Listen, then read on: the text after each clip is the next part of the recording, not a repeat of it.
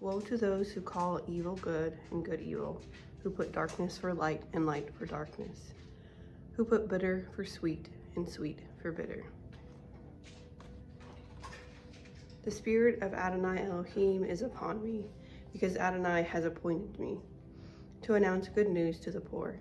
He has sent me to heal the brokenhearted, to proclaim freedom to the captives, to let out into light those bound in dark, to proclaim the year of the favor of Adonai and the day of vengeance for our God, to comfort all who mourn, yes, provide for those in Zion who mourn, giving them garlands instead of ashes, the oil of gladness instead of mourning, a cloak of praise instead of a heavy spirit, so that they will be called oaks of righteousness, planted by Adonai, in which he takes pride.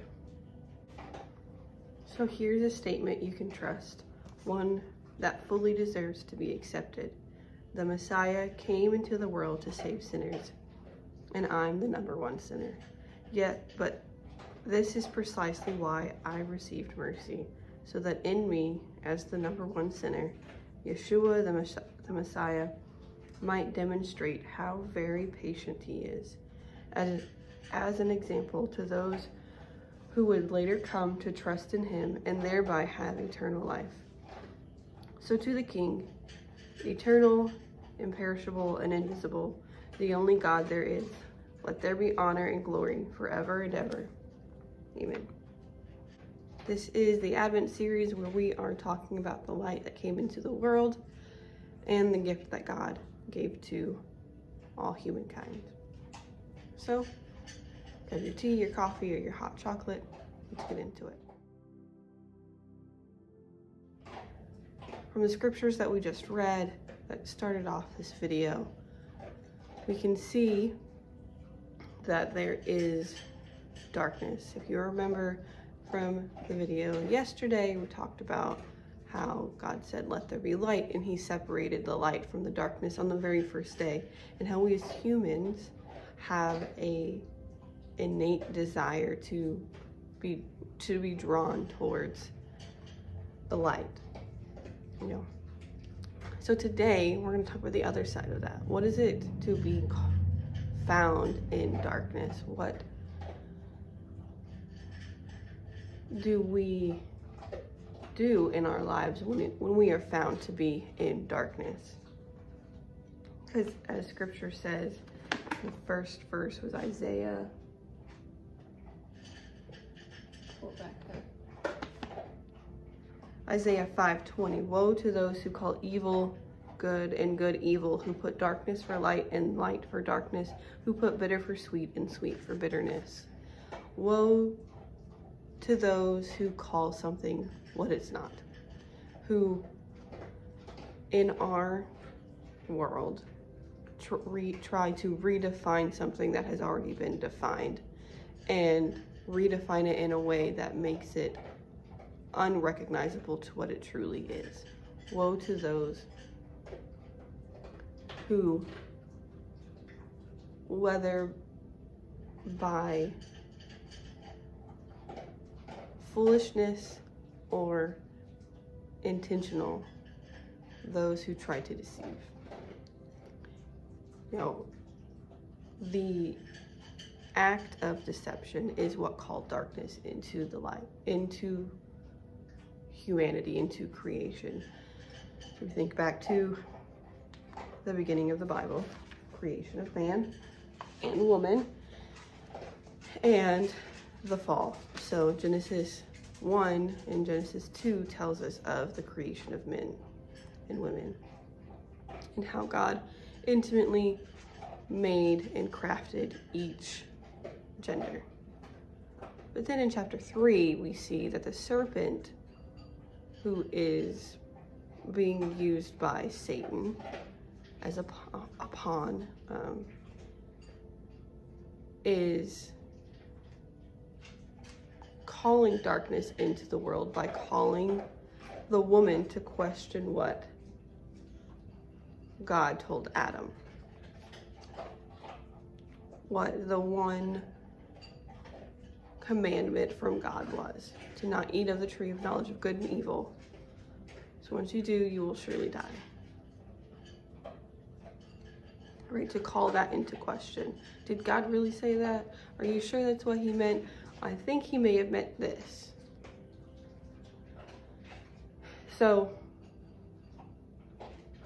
we see the act of deception, the act of calling good evil, or calling evil good, and what is good evil, and getting us to see that what is actually bad could be good.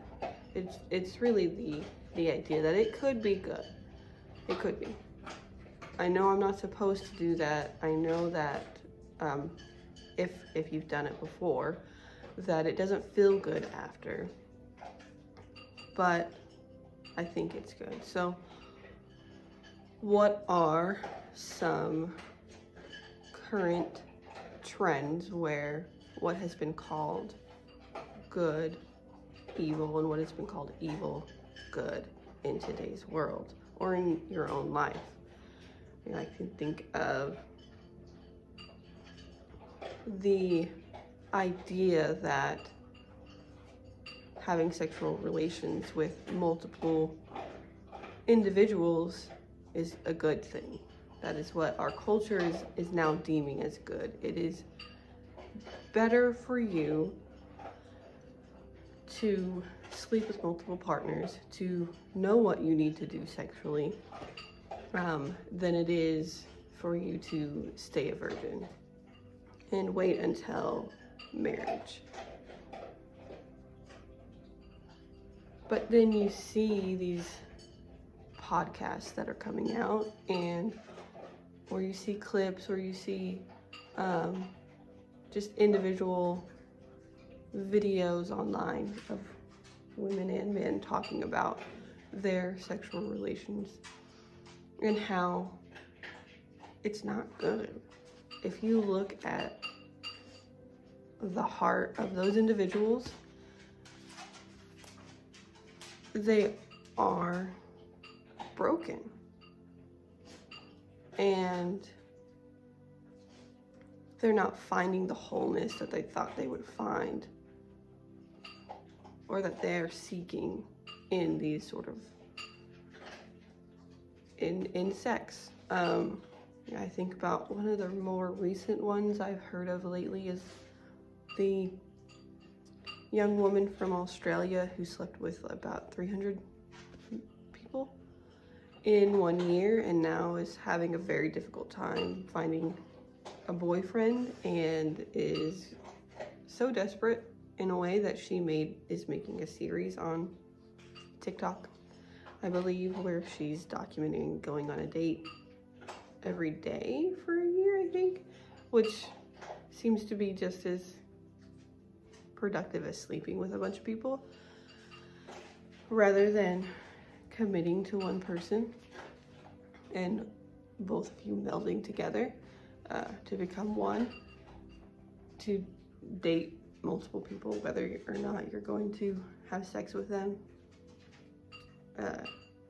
Seems counterintuitive.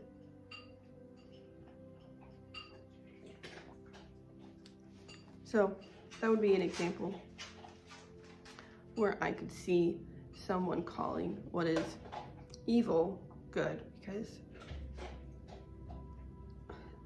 sex has been deemed for a man and a woman to come together and to become one flesh.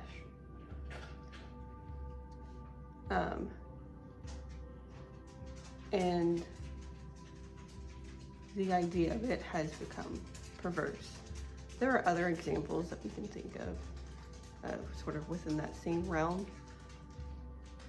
One that speaks more directly to me and my life, my personal testimony, is the lies that surround gender identity, and how you could be born in the wrong gender, the wrong body, and how now the idea that there are more than two genders, and that there are that gender is fluid and all these ideas is a perversion of truth. You know, God created man and female. And I know some people will try to say that the them in that sentence is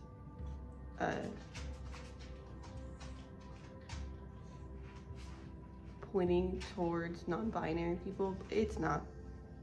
Okay, that's a perversion of scripture itself. It says that in his image he created them, meaning that there's more than one.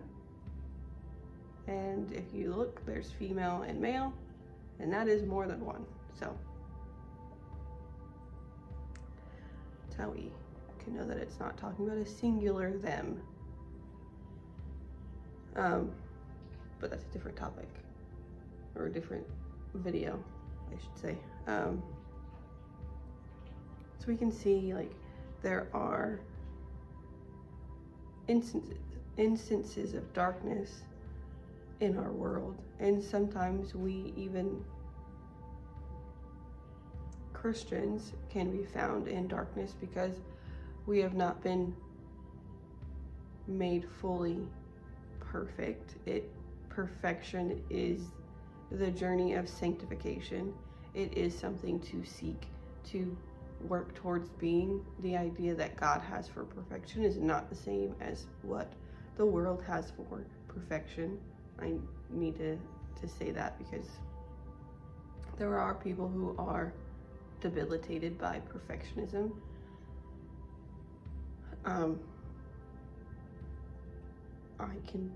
I, being one of them, have a difficult time even just uploading these because I know how to do more video things than what I do. I just, you know, for these videos, I just have my phone, my iPhone, and my headphones. I really don't edit anything. I'm just putting it out there. And I've had to do internal work and really pray and meditate on God's word and what he's telling me to do, and just focusing on the next thing that is on the list of things that he has for me to do, and step away from the world's idea of perfectionism, of always having everything look on point. Life is not a magazine, and you know, it can debilitate you if you let it. So, you know, even in my own life, I struggle with pits of darkness, trying to work them out and bring them into the light. And sometimes, you know, I've been a Christian for a very long time. I've been a Torah observant Christian for several years now, and I still find places that I need to work out, areas that I need to grow in, and to be a little bit uncomfortable. And I think we all have those in our lives. I believe that if you don't, then you're dead. If you've worked everything out, or you just stopped working, then you're dead. There's nothing more for you to do. You finished the race. You've gone on.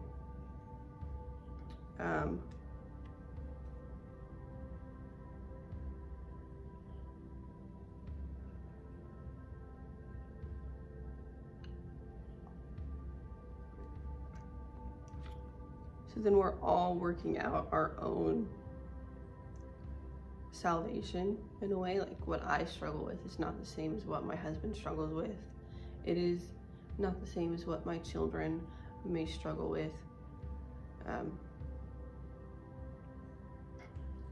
And the way that I struggle is different than somebody else who might struggle with perfectionism or anxiety or depression, things like that, the things that I do struggle with. So we have to constantly be calling ourselves back into the light, constantly be in God's word. I think that is where the light is. David tells us in Psalm that your word is a light unto my feet, a lamp that lights my path.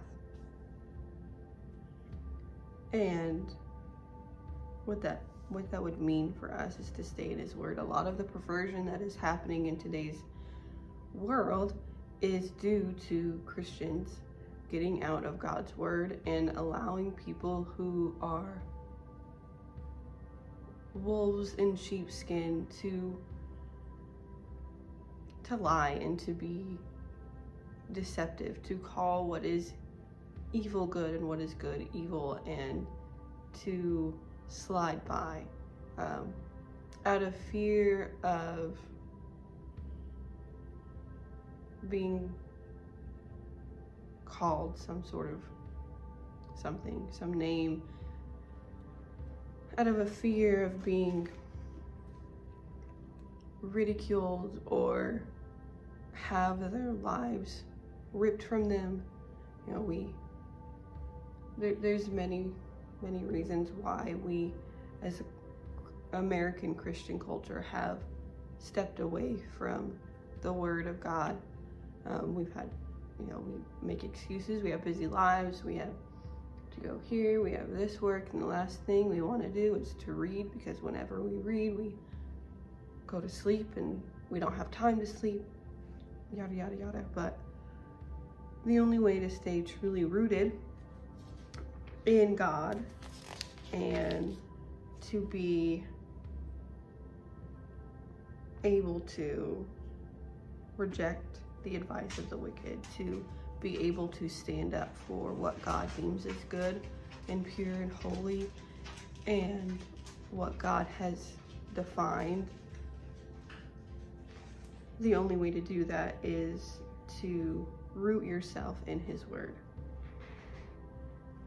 As it says in Psalms verse 1, or chapter 1, verse 1, how blessed are those who reject the advice of the wicked, don't stand on the way of sinners, or sit where scoffers sit. Their delight is in Adonai's Torah. On his Torah they meditate day and night. They are like trees planted by streams. They bear their fruit in season. Their leaves never wither. Everything they do succeeds. Not so the wicked, who are like chaff driven by the wind. For the reason the wicked won't stand up to judgment, nor will sinners at the gathering of the righteous. For Adonai watches over the way of the righteous, but the way of the wicked is doomed.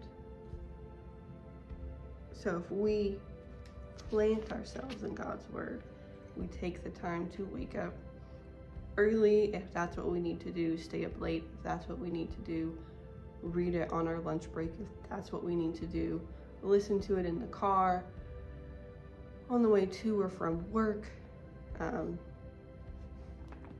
whatever it is, being diligent to be in God's word, then we will be found in the light. We will not be in the darkness. We will not be one of these people who tempts deception in a way. We as a parent, we are called the Shema, the Deuteronomy 6:4-9. Shema Israel, Adonai Elohim, Adonai Echad. Hear, O Israel, Adonai our God, Adonai is one, and you are to love Adonai with all your heart, with all your being, and all your resources. These words which I am ordering you today are to be on your heart. You are to teach them carefully to your children. You are to talk about them when you sit at home, when you're traveling on the road, when you lie down, and when you get up. Tie them on your hand as a sign. Put them at the front of your headband around your forehead, and write them on the door frames of your house and on your gates. These words in the Bible, these these are to be our lifeblood. The Word of God is meant to be what dictates our path, what decides where we go, how we talk, how we act, who we talk to, how we spend our money. All of it is there's an answer for literally everything, and I do mean literally everything in this book.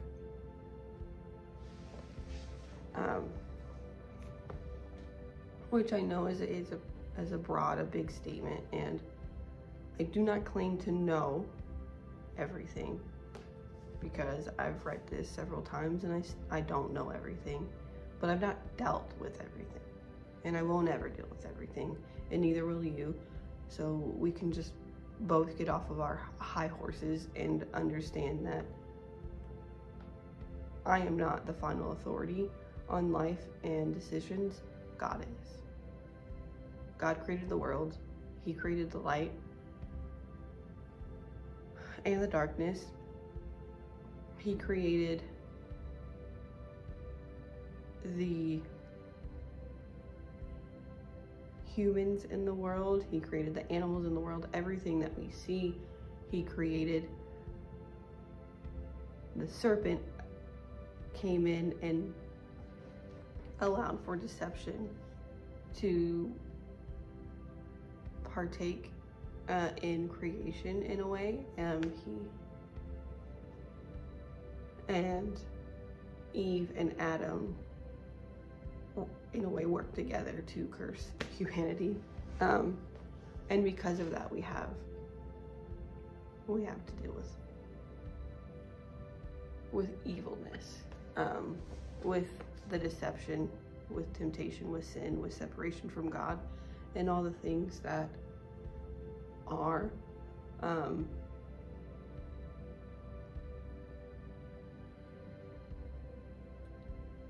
and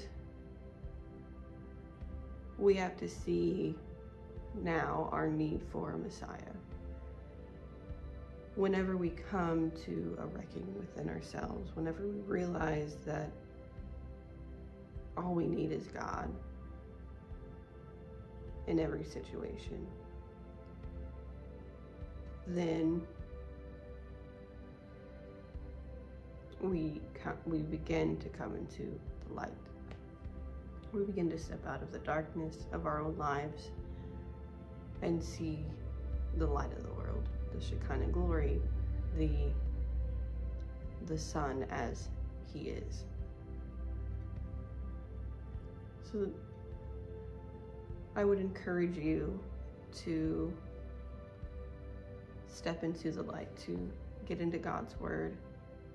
Sometimes it's you don't know where to go.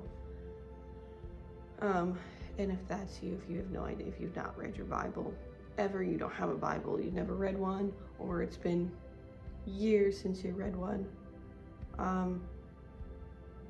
a bit of advice. One is to pray about it. I do believe that if we pray that we to God and say, God, I'm seeking you and I want to find you. I want to know what this is about, or whatever it is that you want to know. And ask for Him to lead you to the scriptures that you need in your life. He will lead you to the scriptures that you need. The other thing is in the Jewish and Messianic traditions, there are Torah readings. My Bible has them printed, but in here, in the very back, see. And these are places that you could start. This is a place you could start reading. There's an organization called the First Fruits of Zion. I will try to link them in the description below, but they have Torah portion outlines available, as well as articles that will go with each week Torah scripture, to allow for a better understanding of it. With the Torah scripture, there's the prophets are also read, and the Gospels,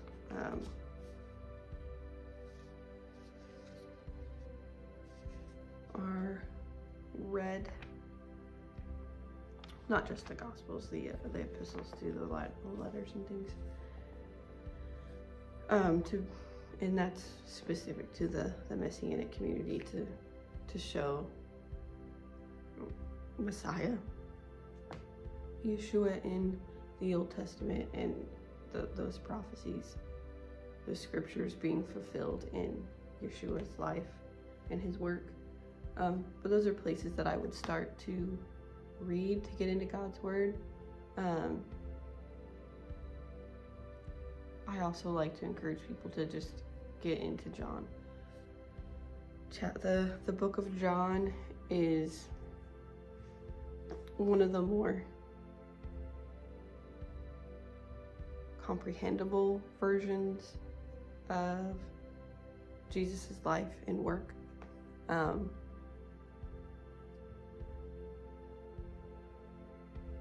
And the divinity of Jesus. But him or Mark, I like both of those. Mark's pretty easy. Mark is pretty straightforward. But anyways, yeah, just step out of the darkness, get into the light. May God bless you, and may he keep you, may he give you his shalom. And I'll see you tomorrow.